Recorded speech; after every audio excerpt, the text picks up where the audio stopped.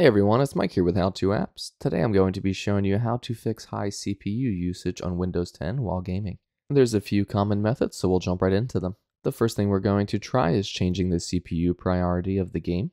To do this, we will go to our Task Manager by right-clicking on the taskbar at the bottom and choosing Task Manager. On the Task Manager screen, we are going to choose the Details tab on the top right. On the Details tab, you are going to scroll down to your game. In this video, I'm just going to use OBS as my example. However, you will be finding your exact game that you are running and using that. So with your game currently running, you will find it in the list of programs. Once you do, you will right click on it as seen here, and we are going to choose Set Priority. From here, we are going to choose High. It will confirm that you want to change the priority of your game, and you will press Change Priority.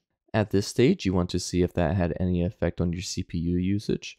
Hopefully that resolved the issue. However, if it did not, we will go down to our Start menu and we will search Services. It will be the first option that pops up and we will click on it. We will scroll all the way down until we find Windows Management Instrumentation. Once we have found it, we will right click on it and we will press Restart. It will inform you that it is going to restart a few other services along with it, and we will press Yes. You will see a progress bar for each of those services that it is resetting, and then once it disappears, it is finished.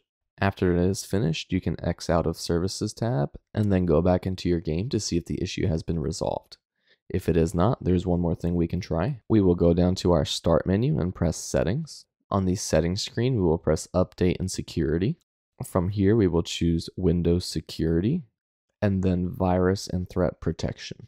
From here, you will see Virus and Threat Protection settings in the center of the screen, and we will press Manage Settings. On the next screen, you will see Real-Time Protection toward the top. We will turn this off as an experiment and then go try our video game.